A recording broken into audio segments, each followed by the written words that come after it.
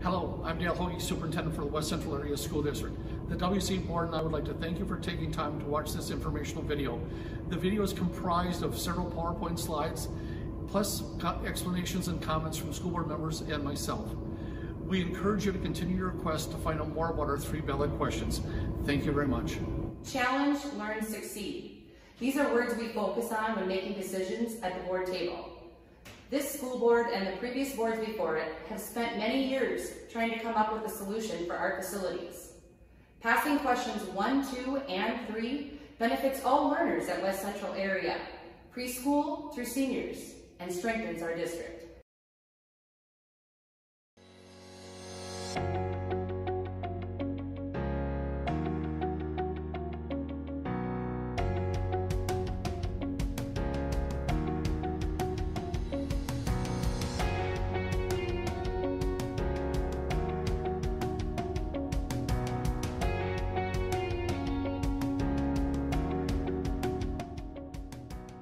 Even though I'm relatively new to the school board, I've been following the facility planning struggle for years. We are at a point that change needs to occur. With the passing of all 3 referendum questions, it will allow for change, improvement, and growth within the WCA communities.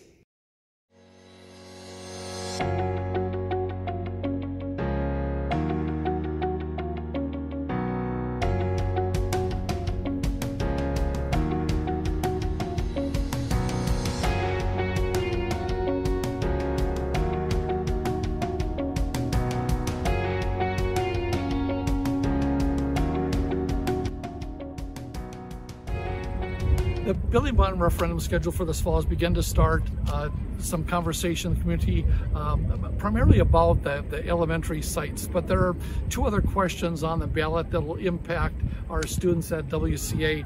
One has to do primarily with academic areas, and the other one has to do with more of the co-curricular activities. So I'm standing behind the school building right now in Barrett, and I'm facing the tennis court. And one of the things that's to be done within that academic change is to develop a fitness area for our physical education program, but it also will double as a training area for our sports program. So the garage that's behind me would be removed to take into another part of the parking lot for us, and that area, a 27,000 square foot area, would be turned into a fitness space, a fitness center for our students. It would include cardiovascular machines, treadmills, some weight equipment, and again, like I said, it'd be used for physical education and also for our co-curricular activities.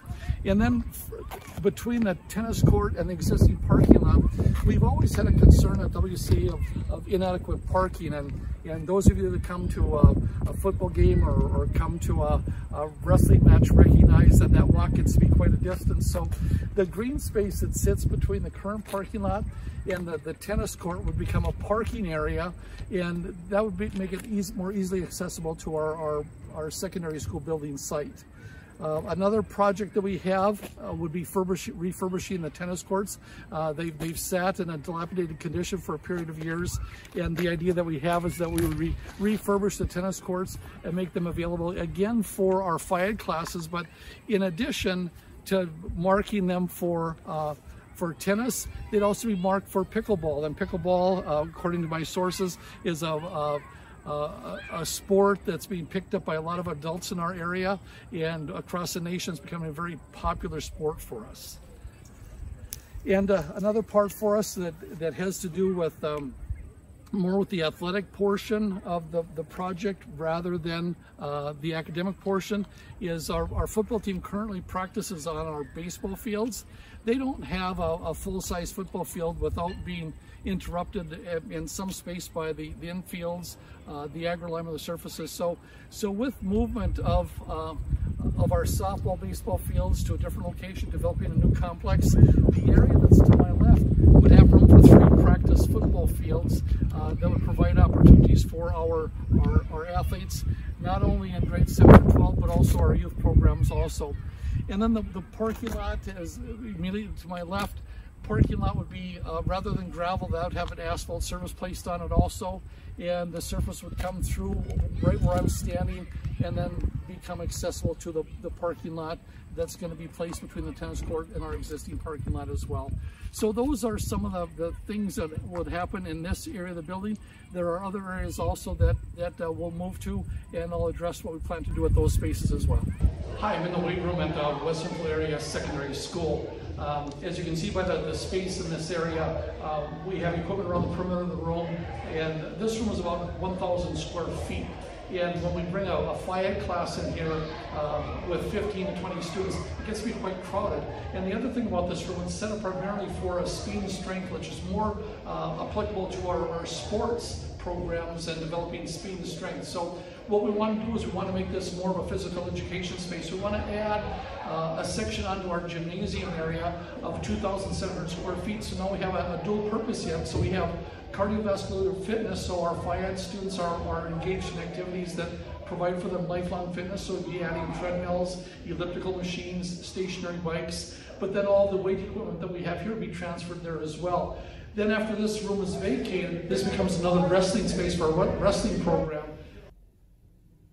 Hello, my name is Gary Sabalik. I've been a member of the school board at West Central Area for the past 6 years.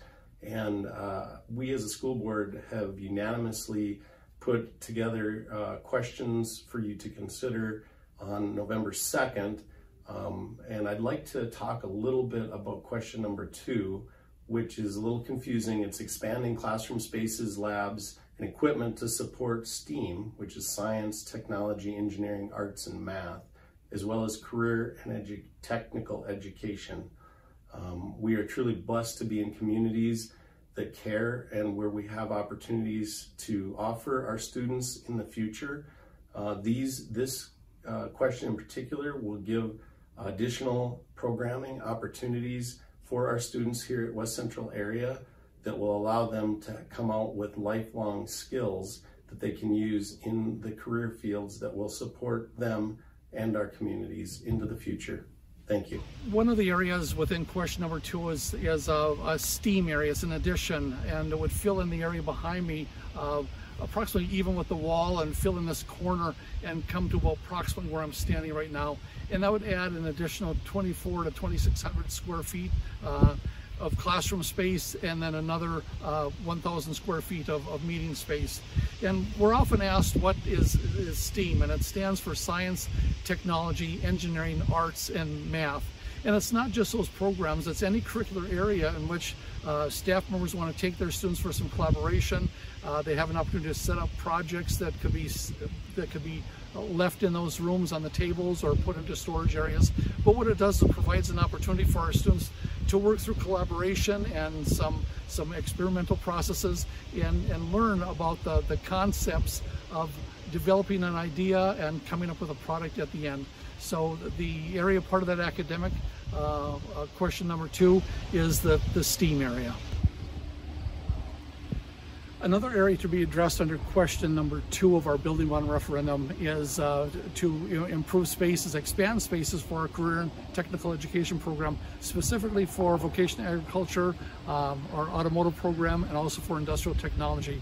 The area behind me houses those 3 programs, and the proposal to expand that is to add another 3,600 square feet that encompasses the parking lot and goes from where I'm standing and would line up with the end of the building that's existing there. So it's pretty easy to visualize the expansion of that, and it'll provide us more opportunity for our students to do work inside. We're in an area of the state in which vocational agriculture and some of these career programs are very key to us, and we want to provide an opportunity for some of our students to gain these skills in the classroom.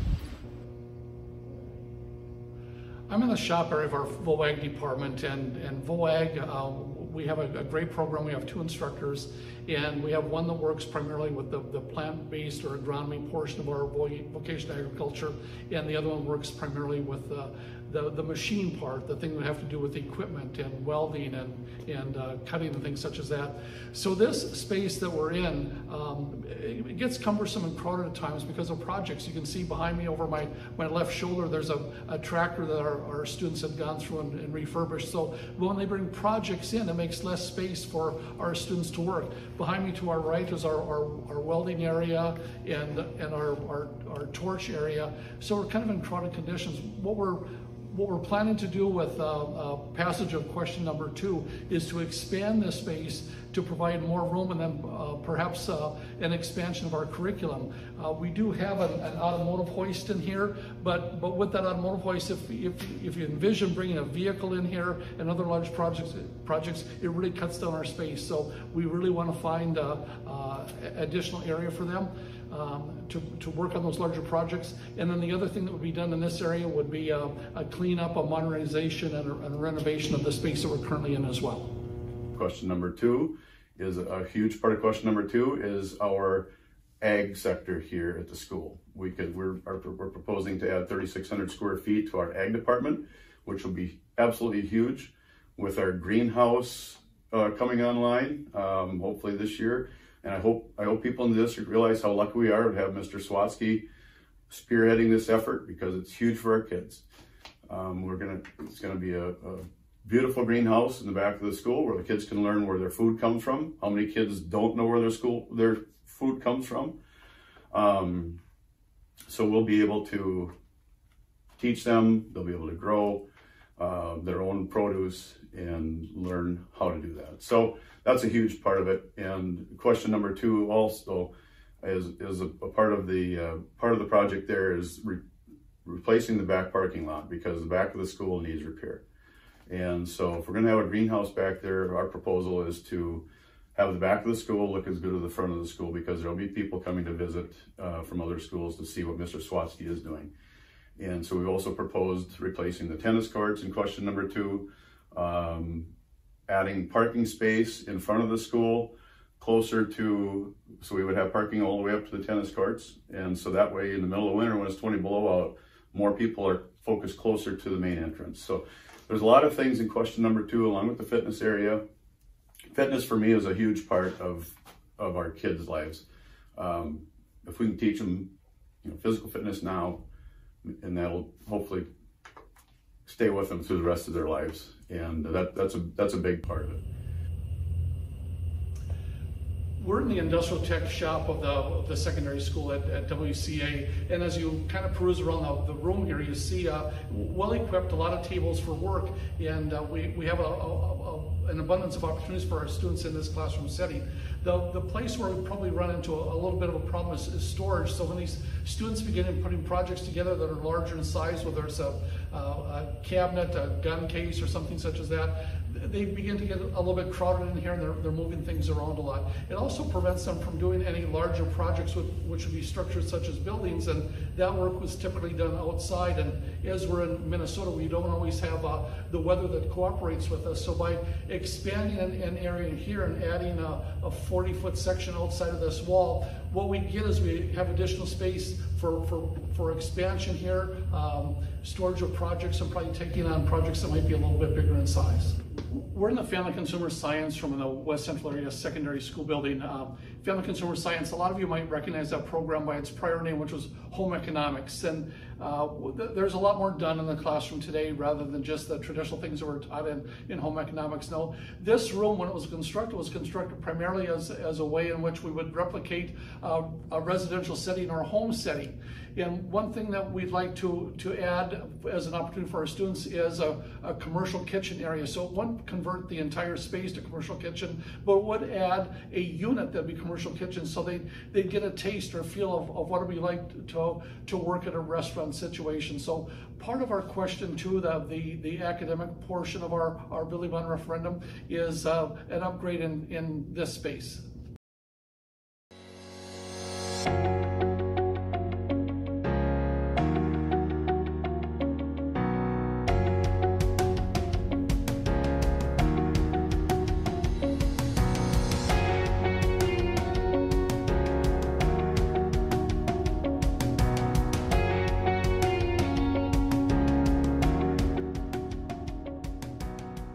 So the school board was very intentional about the process that we used to allow taxpayers to have a voice in this election. It's not a normal election year, it's a special election, and we had a lengthy discussion about, do you have a centralized voting place that voters go to, or do we do mail-in ballots? And we decided to do mail-in ballots. One of the reasons for that is to allow every single taxpayer within our district to have a voice.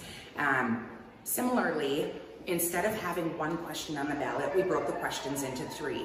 One question is not contingent upon another, so if you're passionate about one particular thing, or 2 things, or if you're passionate about all 3, you have the ability to look at those questions separately and vote along that way.